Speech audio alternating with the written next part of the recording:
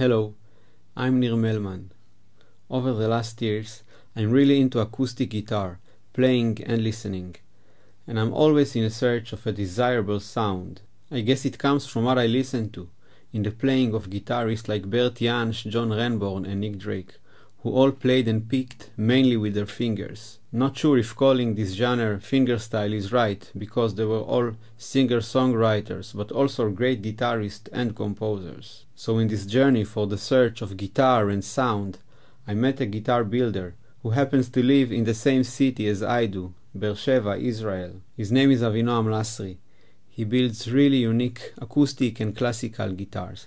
This one here is called Palo, is the one you can see in most of my previous videos. I really like it because, like a vintage guitar, it has very woody sound. Like you can really hear the wood.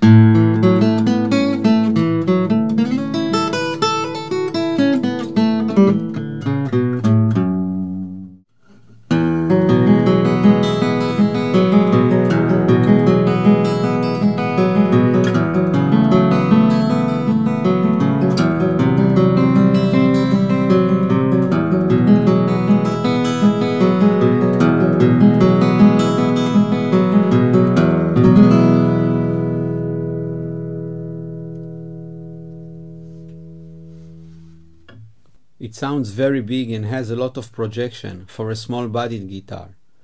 It's really light in weight and very comfortable to sit with on a chair or on the sofa and play.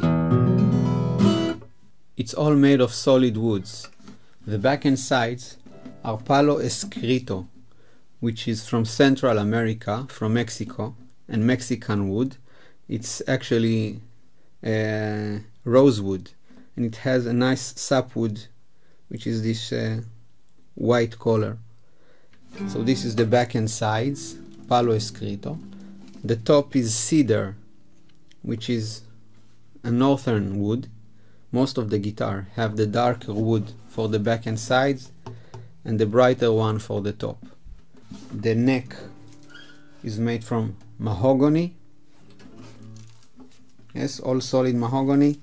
And the bridge and fretboard, fingerboard, is from ebony. And this plate here is Brazilian rosewood. Brazilian rosewood, yes. And it's all made in a traditional method, all by hand.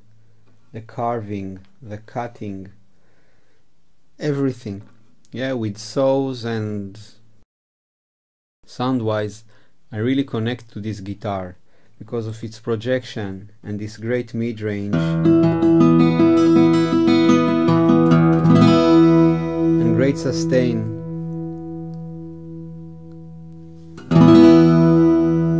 And it's really responsive to my playing.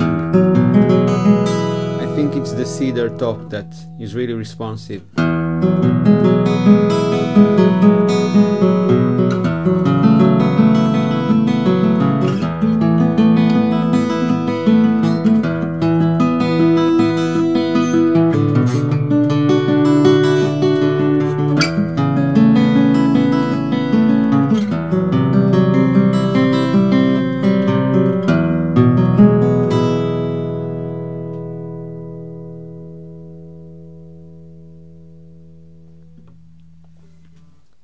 I think that finding a guitar is really a great match when you have the instrument in your hand and you don't need much. The moment I took this guitar, I said, okay, this is mine, because I had a lot of guitar to pick and to choose from. But when I reached to this one, I knew it is mine. Please comment and share what are your preferable guitar. Maybe share some video with a link. I will be happy to hear and listen. That's it. See you next time. Oh, and subscribe. Please subscribe. Bye bye.